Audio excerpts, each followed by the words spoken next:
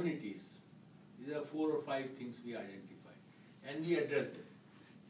Okay, we said, okay, everything will be transparent, information will be given to the people, our teams will go to the slum areas. We don't want them to come, because in government what happens, if you go to a government office in Pakistan, the people are not available. The people are absent, on leave, not coming, late. So poor persons can't afford that. You see, the daily wage earners, you see, for them every day means money. And then they have to pay money for commuting. So if there is a government work, is a department, there is some work, then he will take the leave from his job, he will go there, spend money on transport, and wait for the whole day and nothing happens. So we identified that there were 24 steps previously, and we reduced them to 8, and made our teams mobile, okay, and informed the people. And lo and behold, within 6 months, the things started moving, and we started earning a lot of money, and our organization became self-financed. Previously, we were taking money from the donors. Okay, that was one thing. Similarly, in sanitation, low-cost sanitation, because large number of people live in squatter settlements, they face major problems in sanitation and drainage. So we developed some low-cost models. We took to the people. We showed them that this can be done like this. And initially, there was, as I said, there was a psychological barrier. They said, government, it is the government's job. Then we argued that the government has not done so far. How long will you wait? Who made this house for you? How do you get the education for your children? And then they started thinking. They say, okay, if we have made the house, we will say this is low cost, and if you spend money on this, you will be saving money on health. You will be improving your neighborhood, and they bought this idea. So second, sanitation was another area. And another important thing which has recently happened is health. Health in the province of Sindh was facing the same problems which we mentioned about education. There are 4 types of health facilities in the rural area. One is the dispensary, the second is the basic health unit for some smaller area. Then for bigger area is a rural health center. And in all these places, the doctors were not coming. They were appointed, but they were sitting in Karachi. They got themselves posted. There were no lady doctors. The nurses would not go there.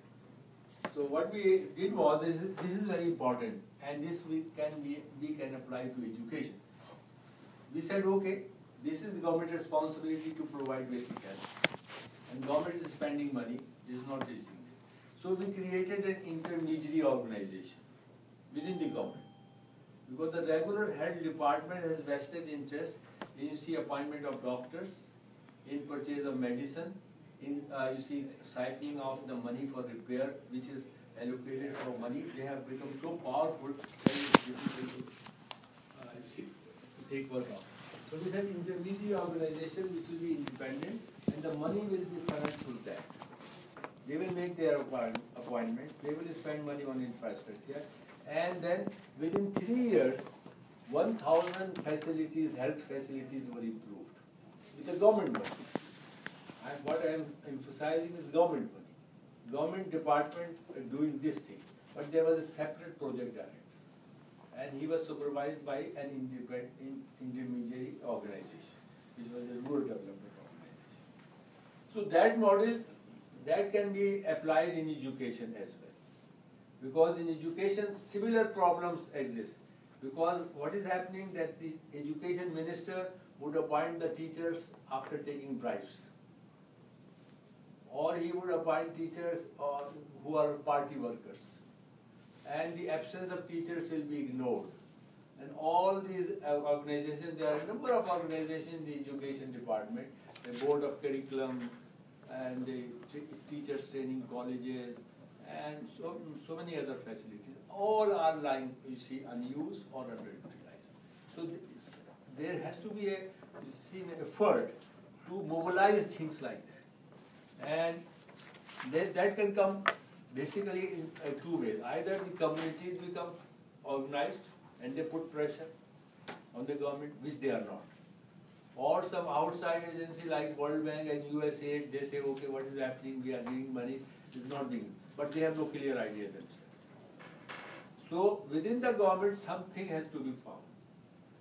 So this is one area where we see if intervention is made, which has been made in health and sanitation and housing. And I'm not talking about the housing project which I run. That is my basic work, providing housing to low-income people with government money, which I did in Hyderabad, which I did in Karachi, which I did in Lahore.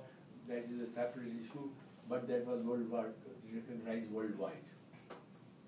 Okay, people are ready to pay money if they get services in return. That's the basic argument. World Bank used to, I think in some cases, World Bank, we came to know that their argument is the people are too poor to pay for any service. Previously. So there should be subsidies. So we say no, there is no need for subsidies. People are ready to pay if you see the mechanism or methodology is such that they get something in return and the payment is affordable. In housing we showed that affordable housing is there, people are ready to pay. And people are ready to organize also. So there has to be, you see, there are two things which have to be done. Number one, the psychological barrier has to be demolished. That the state has failed, government has failed, government can't do it, and this is not the responsibility of the government, the private sector is there, they can do it, and they are doing it, and the problem will be solved. So it has to be discarded, number one. Secondly, the low-income area schools are to be supported in a big way. They are not getting support from the government. Okay? Because these schools are being run on self-help basis, self-financing basis, and they are you see the owner is there, so they maintain the quality also. But they need money for expansion, they need money for purchasing equipment, they purchase money for taking their students to other libraries and museums, etc., which we are doing in Orangi.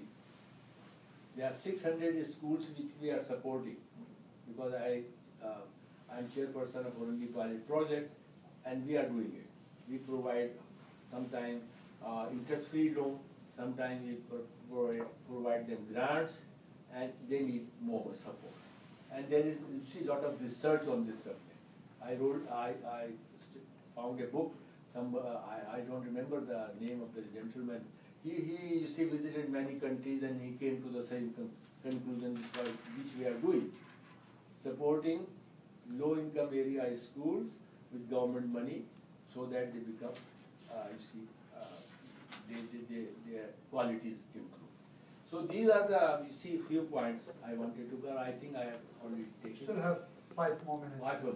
So you see, just to recap, the current state of education is dismal, and it continues to be dismal, and it will continue to be dismal unless we address the basic core issue. Okay, what is the state's responsibility and how, you see, it is doable. The basic thing is, it is doable, and it must be done. Okay? For example, in the United States, there is a big debate about healthcare. Why? The conservatives are saying, no, this is not the state's responsibility. Okay? So Pakistan government, they also buy this idea. But you see, unfortunate thing, they are spending money. If they were not spending money, I would say, okay, you give it to the private sector and you support the private sector or small, you see, schools which are in low-income area. But the bureaucratic setup is huge, unwieldy, corrupt, and has developed a vested interest in everything. Status quo. The governments come and governments go. Whether the center is government or the right is government or the left is government, the bureaucracy remains the same, and you see the siphon of money. So something has to be done very quickly. The adult literacy is also, we see a major problem because of the poor education, and the fresh enrollment is also very poor. And the problem lies especially in rural areas, in far-flung areas. Because in the cities, in urban area, their NGOs, okay, whether we agree or disagree with their approach, but they are there. They provide some education, okay? But in rural areas, it is difficult. For example, Balochistan is a huge mountainous area. The roads don't exist, the drinking water is not there for ordinary users. So these schools, how will they function? NGO schools. But it is fashionable in Pakistan to go and open the schools with aid money. It is fashionable. So there are large number of DFID, UNICEF, SIDA, they give money for different purposes.